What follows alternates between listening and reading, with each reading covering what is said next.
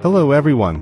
Welcome back to our channel, UK Visa and Immigration. We hope you're doing great. In this video, we are going to talk about Oxford University exams cancelled after pro-Palestinian protests. Oxford University recently faced significant disruption as pro-Palestinian protests led to the cancellation of end-of-year exams for second-year chemistry students. The incident, which involved demonstrators occupying a key university building and displaying pro-Palestine flags, underscores the growing wave of student activism related to the Israel-Hamas conflict. This event has sparked a debate on the limits of acceptable protest and the impact on academic activities. So, to get all the information, pay attention and watch the video through to the end. Please hit like and subscribe, and don't forget to push the notification bell for upcoming videos. Without any further delay, let's jump into the video. Oxford University called the action beyond the bounds of acceptable protest, as a group carrying Palestine flags occupied exam schools. Oxford University has been forced to cancel exams after pro-Palestinian protesters stormed a building on campus. The university called off end-of-year exams for 153 second-year chemistry students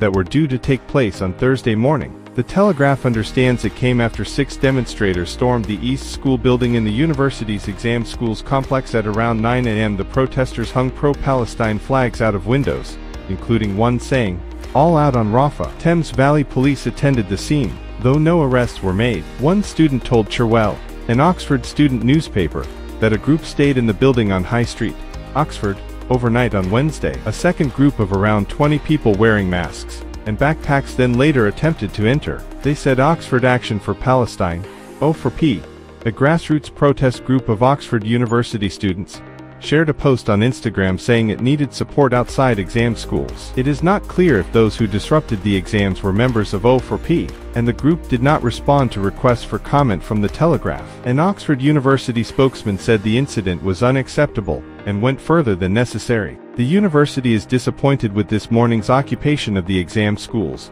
and the absolutely unacceptable disruption caused to our students. They said, "We are putting into place contingency plans to ensure all students will have the opportunity to sit their examinations with as little disruption as possible." While the university supports the right to peaceful protest within the law and our rules, this action plainly goes beyond the bounds of acceptable protest. Protesters arrested. It comes after 16 pro-Palestinian protesters from the O4P group were arrested last month after occupying another building at the university. Thames Valley Police said they arrested demonstrators from the protest group on suspicion of aggravated trespass, with one detained on suspicion of common assault.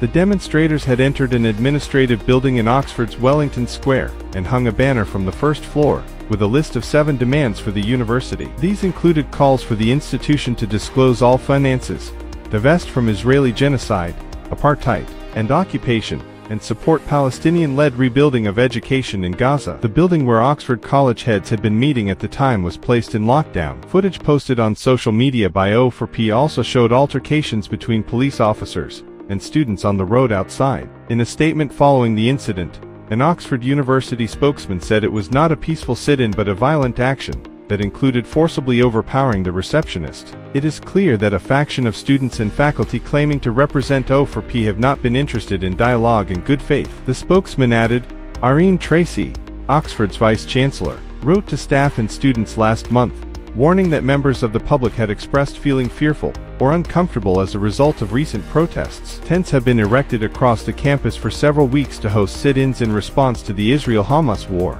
After large-scale protests at universities caused a ripple effect across the globe, it includes a growing number of encampments at British universities protesting the war in Gaza, including Manchester, Newcastle, Sheffield, Leeds, Warwick, Swansea, Bristol, and University College London. The cancellation of exams at Oxford University following pro-Palestinian protests highlights the intense emotions and contentious debates surrounding the Israel-Hamas conflict within academic institutions. While the university supports the right to peaceful protest, it condemns the recent actions as exceeding acceptable bounds. As Oxford implements contingency plans to reschedule the disrupted exams, the incident raises broader questions about the balance between activism and academic integrity, reflecting a trend seen at universities worldwide. That's all for today in this video. What are your thoughts on this? Please let us know in the comments section below. Thanks for watching the entire video. Hopefully, the information is useful to you. See you later in the next video. Till then,